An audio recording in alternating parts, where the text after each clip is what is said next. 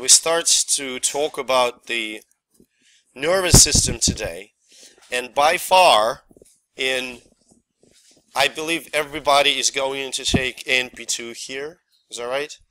I mean, you're required to do that, okay, or not, but you're going to, I suppose.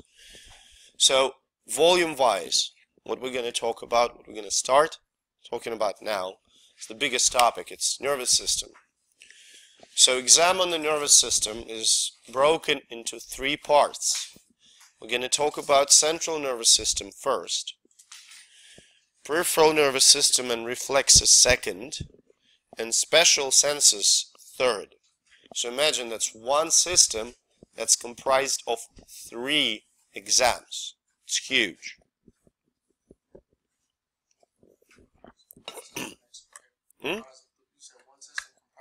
Three exams. So we split the nervous system into three topics, okay? Because it's enormous. And first thing I wanted to talk to you about is the general structure of that system. What nervous system consists of. And first, of course, the first thing that would come to mind is brain. Brain, together with the midbrain and the spinal cord, comprise central nervous system, and that's going to be a first chapter in the discussion. Each part of the and there you have a bunch of peripheral structures which we will cover timely. Just to give you an idea, CNS is only brain, midbrain, and spinal cord. Peripheral nervous system will be a topic of discussion on a separate occasion. Peripheral nervous system is essentially all your nerves and sensory receptors.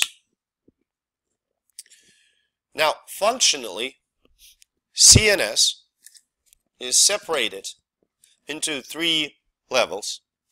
The highest level in terms of the tasks and functions that it performs is cortical level. Essentially, it's your brain. And it kind of makes sense. Your conscious motor activities, thinking process, your personality is all in your brain. Midbrain, which can hardly be recognized in this picture, is responsible for a bunch of subconscious activities. Activities that you either not aware of, or cannot consciously control, or just don't think about. Which activities, well, kind of listed, so it's kind of boring, but think about this. All visceral regulation, your heart rate, your blood pressure, breathing rate, digestive activities, a lot of reflexes, such as swallowing, are regulated by the midbrain and the brainstem. Does that make sense? And finally, the spinal cord. Spinal cord that is often perceived as sort of a highway between the upper levels of the CNS and periphery of the body, also performs a lot of controlling activity. For instance, with the repetitive movements such as walking, running, swimming. Okay? It controls often local blood flow. It controls some digestive processes, digestive movements that are essentially visceral. So you can see that all those parts of the CNS are critically important to regulate both conscious and subconscious activities. They are in control. Now, before we move on with the parts, before we move on to anatomy, and that's going to be quite a while, we're going to start with microanatomy of the nervous system. And we're going to talk about glial cells first. So glial cells are the ones that allow neurons to perform their function. They do not participate in the process of information transmission, okay? They make sure that neurons are nourished, protected, myelinated. So the most abundant type of glial cell is astrocyte. It's called astrocyte because of its star-shaped, appearance, and it provides several supportive functions to the neurons. First, it keeps proper concentrations of ions and amino acids and glucose in the extracellular fluid, the fluid that surrounds neurons. Does that make sense? So pretty much astrocytes keep neurons nourished. Another important function that astrocytes perform is the maintenance of blood-brain barrier. Over here in this picture, you can see capillaries, the red portions, that are surrounded by the projections, okay, of astrocytes. And you can see that these projections wrap around each capillary, essentially preventing transport of large molecules from the capillary, from the blood, into the extracellular fluid of the brain. Does that make sense? So essentially, blood-brain barrier consists of two things. One is the food processes of podocytes, projections. And another is tight junctions. I mentioned it before when we discussed epithelial cells. Together, tight junctions and food processes of, astrocytes almost completely prevent transport from blood to brain and back, except for small lipid-soluble molecules like oxygen or carbon dioxide, or, for that matter, ethanol. That's actually how ethanol gets in the brain.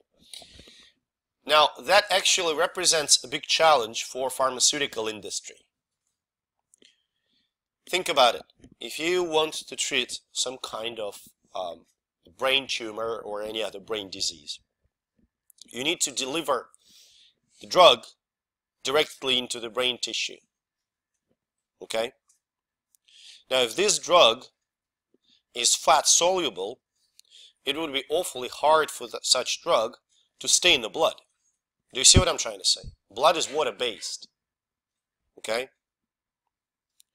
Now, if you make it water-soluble, so the drug can be easily injected in the blood, then it's really hard for this drug to get from the bloodstream into the brain because of the blood-brain barrier. It's kind of double-edged sword, and it's not really easily solvable problem. Now, astrocytes are present only in the central nervous system, okay? And the most common abnormality associated with astrocyte is astrocytoma. Easy? Please. It's really distracting. Okay. So astrocytoma is abnormal proliferation, pretty much cancer, when astrocytes start to uncontrollably divide. Okay. To give you a perspective, we cannot treat pretty much any brain cancer successfully. It's really hard. Okay.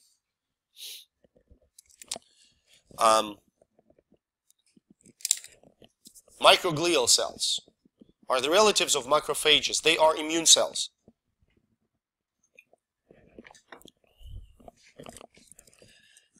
Essentially, they protect neurons and they get rid of waste, get rid of dead cells, debris.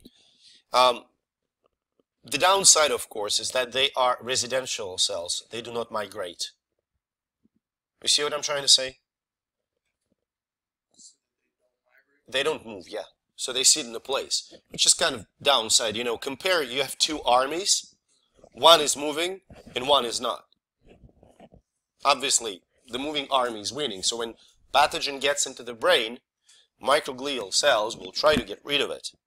But if pathogen is motile and pathogen can move around, then microglial cells are pretty much of no help in this case. They can also abnormally proliferate, causing microglioma, which in other words is called primary central nervous system lymphoma. It's pretty much the cancer of lymphatic tissue. Ependymal cells. Yes.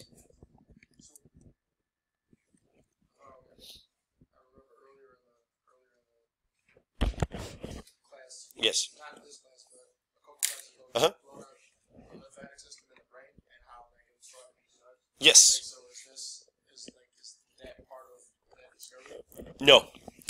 Brief answer is no. We knew about microglial cells for a long time, and they are not the anatomical part of the lymphatic system. Lymphatic system in the brain is essentially a bunch of lymphatic vessels. Does that make sense? Like blood vessels, but lymphatic vessels. Microglial cells are in the brain tissue. I mean, I cannot reach for the brain model right there in the corner. Okay? You see the brain model sitting on the counter? It's among others. So look, you have a neuron. You have a neuron, and you have microglial cell immediately next to it. So it's not a part of a separate like vessel. Did I explain it? Good. Ependymal cells. Your brain is cushioned. Did anybody see the brain? Like actual brain? Huh? Okay, how does it look like? Is it solid? Is that not? It's solid but not solid. It's kind of squishy. Squishy. That's a good description. Brain is squishy. It's actually very, very fatty and squishy. So if you put that squishy matter in the solid cranium, the skull, and start shaking it without any protection, what's going to happen to that squishy matter? We'll get damaged, right? So the brain in the skull is protected by the thin layer of cerebrospinal fluid. Essentially kind of floats the brain, cushions it. That cerebrospinal fluid is produced by ependymal cells that essentially are ciliated columnar cells, but they have very specific function to produce cerebrospinal fluid.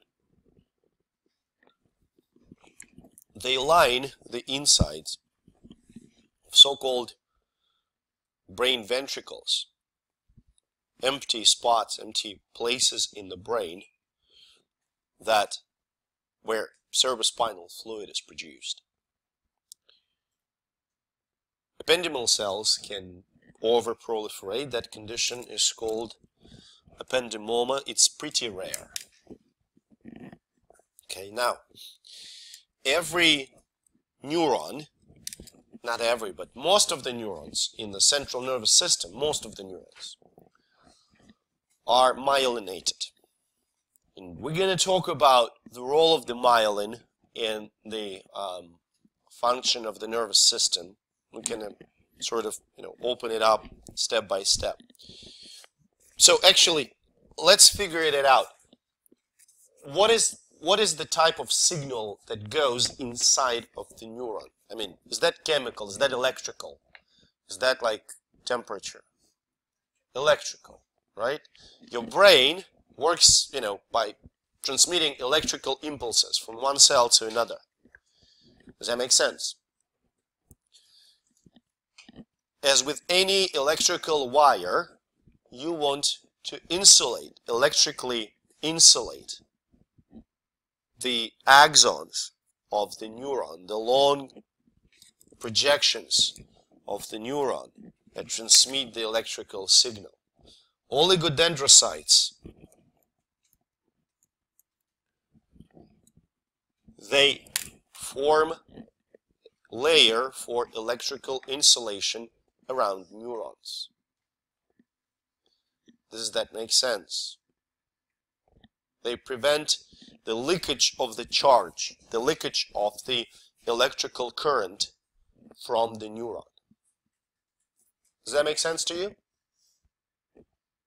Okay. Now, oligodendrocytes can form oligodendroglioma, also fairly rare tumor of the brain. Oligodendrocytes can be found only in the central nervous system. However, the analogs, so-called Schwann cells, can be found in the peripheral. Does that make sense? So oligodendrocytes insulate neurons in the central nervous system. Schwann cells insulate neurons in the peripheral nervous system. And this differentiation, this distinction between oligodendrocytes and Schwann cells is important because these cells have a different function and they have different capacity for regeneration. Let me ask you something. Do you get really deep cut? Are you going to cut some nerves? Probably so, right? When the cut heals, are they going to grow back? Well, they will. They absolutely will. Like, if you do really deep cut, deep wound, it grows back and it heals. The sensitivity of your arm remains the same.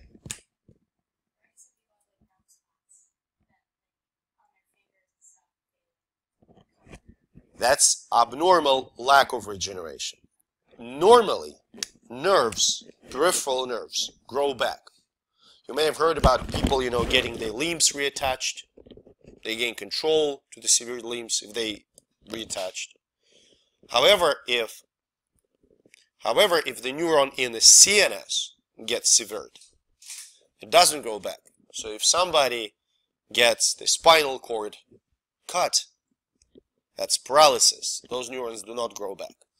The reason for it, oligodendrocytes, these cells, cannot help neurons to grow.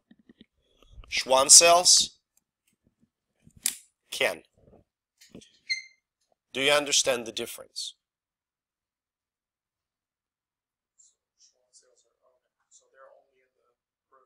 Absolutely. Schwann cells are only in the peripheral nervous system.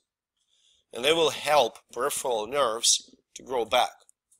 Oligodendrocytes are only in the central nervous system, and they will not help the neurons to grow back. So once you cut them, you cut them. Is that why even pinched nerves can be so damaging to people? Well, A pinched nerve, like the C-spine. oh, you. Off of there, you'll have numbness. You'll have numbness and lose feeling and lose your ability to move certain things. That is slightly different because if you have pinched nerve, then it isn't dead, but the transmission of the signal is impaired. And considering the fact that every nerve that innervates certain part of the body consists of multiple fibers, okay? If you pinch, say, cervical or thoracic nerve, like cervical 7, thoracic 1, parts of your upper arm are going to be affected, both sensory and motor, because fibers that go to those nerves innervate arm. It's not going to be dead, but unless you remove that pressure on the nerve, you're going to lose some sensitivity and you're going to lose some motor control. And there's nothing to regrow because it's not completely severed. Does that make sense? Sorry. And finally, the satellite cells can be seen here. Satellite cells surround the neurons in the peripheral nervous system and pretty much perform the same function as astrocytes in the CNS. Before we move on, please know the types of the cells in the CNS and peripheral nervous system and what they do. You may get a question, this type of cells can be found in CNS and provides electrical insulation for neurons, and you tell me that's oligodendrocyte. This type of cells, nourishes neurons and keeps normal concentration of ions in extracellular fluid. That's astrocytes. Does that make sense? The type of question that I'm asking you about.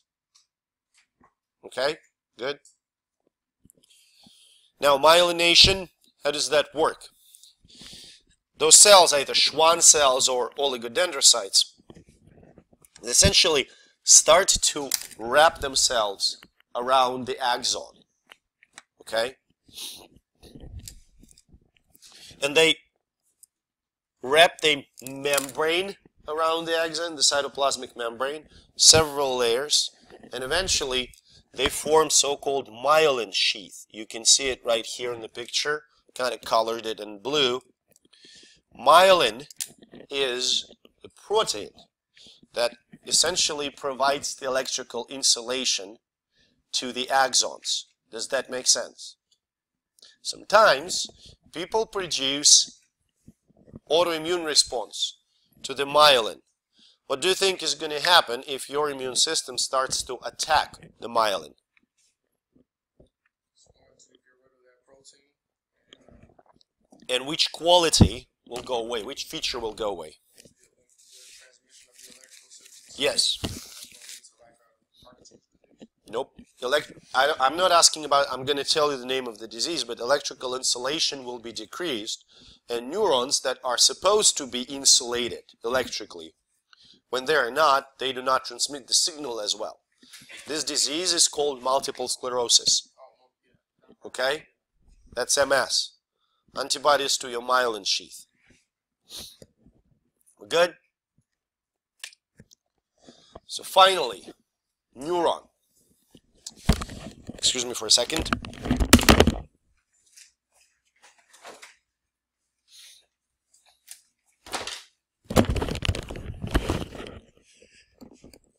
The most critical cell of the CNS. Only about 10% of all cells in the CNS are neurons. So you see the majority of the cells are glial cells, and only a small portion are neurons. Neurons consist of several very distinctive parts. First part is the body of the neuron. The body of the neuron, which you can see on this model, I hope you can see this model. That's the whole thing, is the body of the neuron that I'm covering with my hand. Is often called soma. That's the Greek word that you may want to remember. Anything soma means body. Somatic controls of the body. Okay? Anything related to soma means body. That's soma. Yes. S-O-M-A.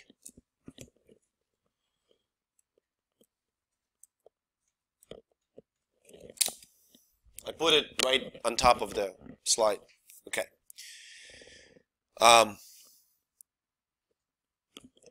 Fairly short projections on the soma called dendrites. Dendrites, of course, the word comes from the Greek for tree. Okay. And on this model, you can see dendrites right here. Okay. Those little tiny projections. Sorry about that. Huh? Fuck me. That went on record.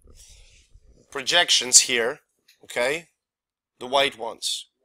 Yes, the white ones, not the beige ones, the white ones, the dendrites. Does that make sense?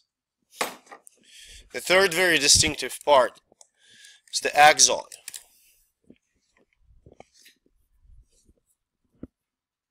That thing in the center is the axon. This is where it starts, and this is where it goes further. Does that make sense so far? So what are the functions? Think about this. The signal that goes through the typical neuron goes in one direction. And I'm going to repeat it to you on multiple occasions. one direction. It arrives on the dendrites.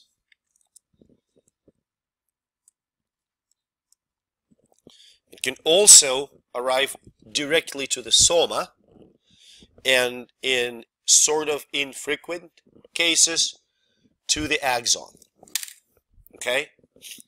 On this model, can you see those beige things, beige-like projections? Those are the places where the signal arrives on the neuron. Okay? Here, here, here, here, here. It's all points where the signal arrives to the neuron. That signal gets summed up on the body of the neuron, and then at the beginning of the axon, the part that is called axonal hillock. Should be able to see axonal hillock right here, okay? And then the resulting signal travels down from axonal hillock to axon to the branches of axon, to the axonal terminals, which then transmit the signal to the next neuron. Essentially, if you would look at this model, signal arrives to the soma or dendrites. The resulting signal goes from axonal hillock to the axon, eventually to the axonal terminals that transmit that signal to the next neuron. Does that make sense? And that signal goes through axonal hillock to axon and so on and so forth. Please understand the sequence of the signal going through the axons. Arrives at dendrites or soma or axon, sums up, and from axonal hillock goes through the axon towards the next neuron and the next neuron. Does that make sense? Question? No? We're good? All right. Yes.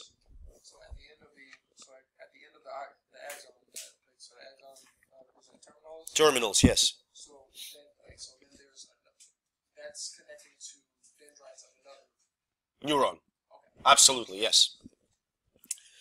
Other parts of neuron that you should know. Well, obviously nucleus.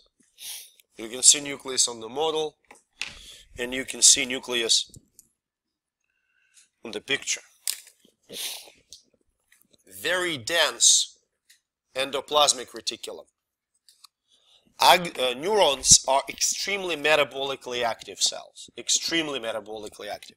So they have to produce a lot of protein. That's why a lot of rough endoplasmic reticulum. Then myelin. Okay, so this picture shows you the neuron of peripheral nervous system. Do you see why? Why it's a neuron of peripheral nervous system?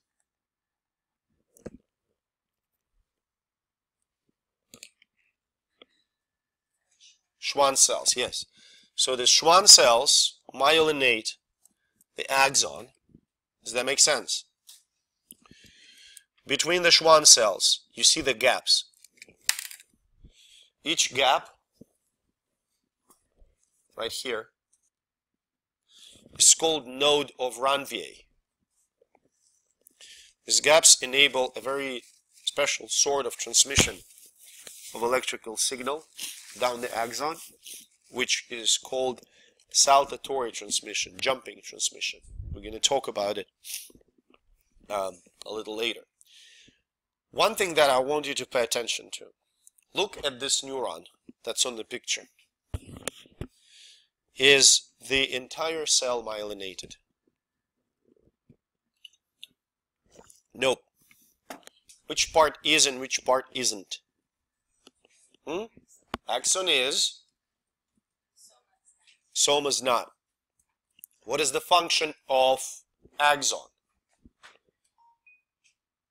What does it do? Yeah, it transmits the information, right? What is the function of soma? Receive and do what also? Kind of put it all together. Does that make sense? So let me tell you something. Myelin itself is white. You've heard about white and gray matter in the nervous system? Why do you think white matter is white? Because of what?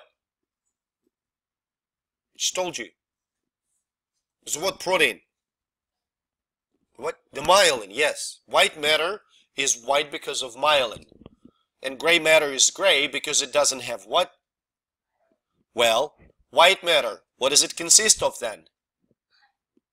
No. Structural parts of neurons. What does it consist of? Axons. Gray matter? Which means which part? Soma, bodies. Does that make sense? You see, so white matter is all axons. Gray matter is all neuronal bodies. What does that mean in terms of, macro function? What would be the function of white matter? To transmit the signal. What would be the function of gray matter? To receive and interpret the signal. Does that make sense? So you see, we just figured out, based on the structure, we figured out function. Right? Now, please know the parts of the neuron. The lab is on the blackboard. It's like labeling stuff, writing down the function. And eventually, you're going to have a quiz, of course. Now, neurons structurally can be of three major types. It can be multipolar, bipolar, and unipolar. Multipolar, I mean, you open any popular book on nervous system or neurology or neuroscience, and that's what you're going to see. That makes sense? Now, multipolar neurons, the most abundant and can be found in transmission of, let's say, motor output to the muscles. You can see that each multipolar neuron has multiple dendrites and multiple axonal terminals. Does that make sense?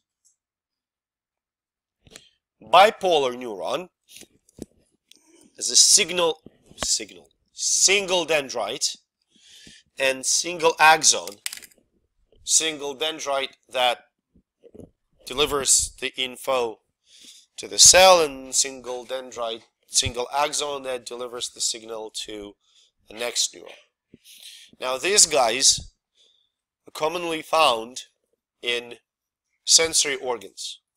For instance, in your retina,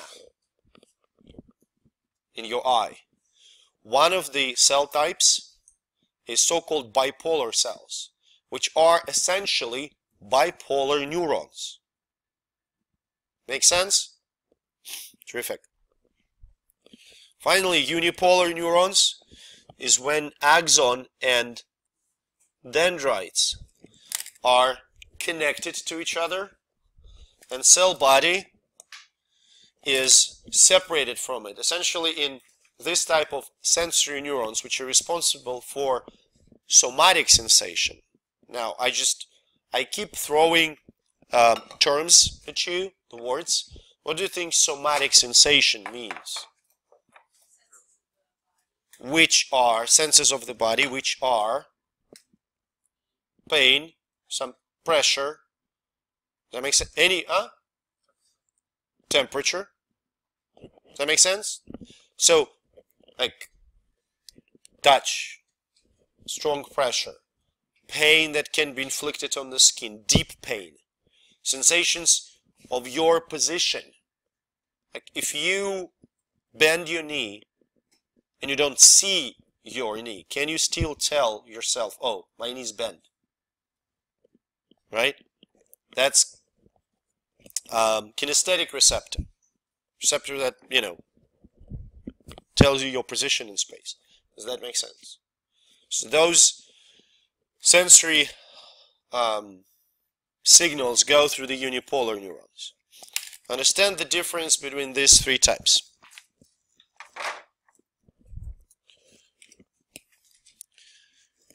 Now we're going to start talking about the synaptic transmission.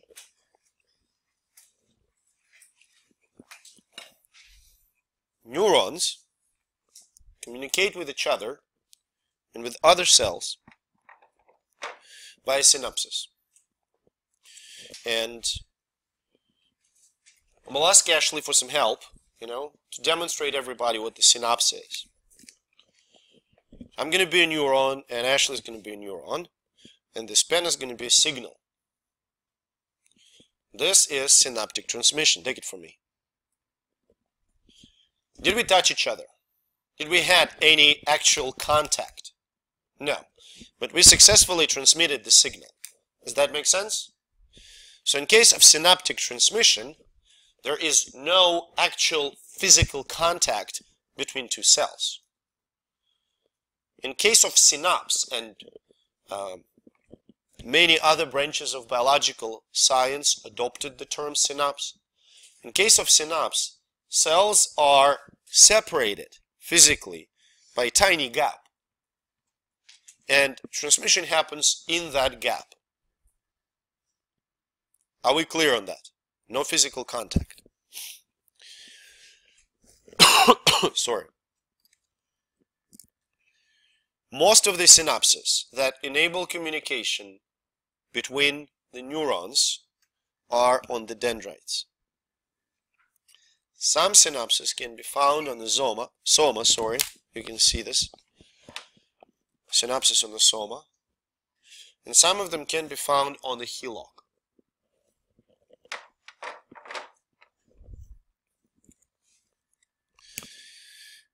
The output of the neuron, output signal, goes into the single axon. Does that make sense? Neurons communicate with each other and transmit information as electrical impulses, or so-called action potentials. Okay? Important thing about synaptic transmission between neurons is that information can be summed up, can be blocked. Okay? One good analogy, I think, in my opinion, is a punch. If you are punched one time, it may not be enough to knock you out. But if you receive multiple punches, you will get severely beaten, right? So they get together. If you can protect yourself against the punches, they're not going to have any effect on you. Does that make sense? So those signals that are transmitted through synapses to a single neuron can come together and get amplified or inhibit each other. There are many options. Synapses can be chemical and electrical. So chemical synapses, you can see them here to the left side of the slide in the left bottom corner. The idea of the chemical synapse is that electrical impulse in this neuron will lead to the release of chemicals into the synapse, into the so-called synaptic trough, okay, or synaptic cleft. And those chemicals will initiate electrical signal in the next neuron. Does that make sense? That's why the synapse is called chemical synapse. Do you follow me?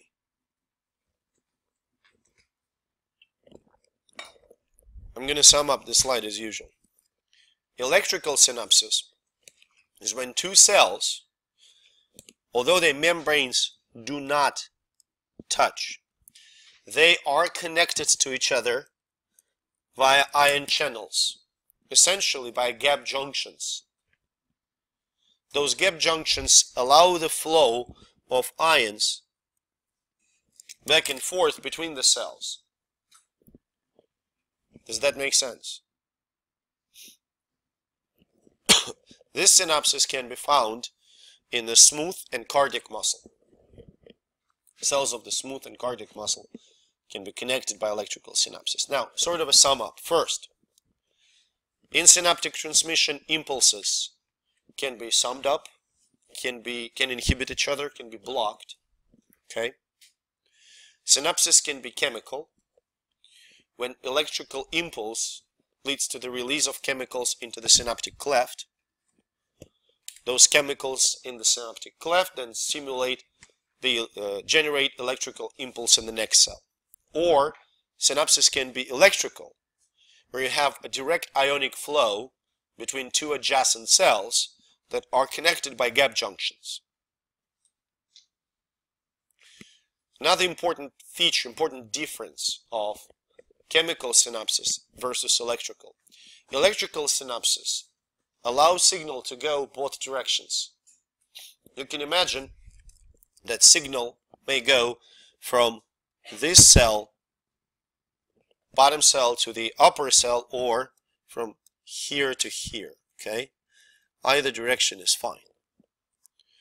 In case of chemical synapse, signal can go only one direction. There are no exceptions to it. Does that make sense? For instance, I don't know if you've heard this term. There's a word anterograde and retrograde transport. If you think about the neuron, in which direction the signal will go? Well, yeah, the way I hold it, it will go down, right? So that is often called anterograde. Some microorganisms, mostly viruses, that can infect nervous system can transport themselves in the retrograde fashion, which means they sort of go against the flow. While the signal goes this way, virus will go backwards. Great example of such virus is the rabies virus. If you get bitten by a rabid skunk, rabid raccoon, or rabid dog, you usually get bitten in the arm or in the leg, in the periphery of your body. When virus gets into the tissue, it infects neurons and then starts to move from the periphery to your brain in the retrograde fashion. Does that make sense? So it goes from axon to the dendrites to the next axon to the dendrites. Ends up in your brain and you die in horrible pain about 2 months after infection.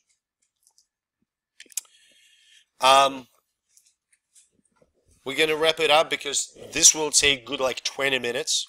Okay?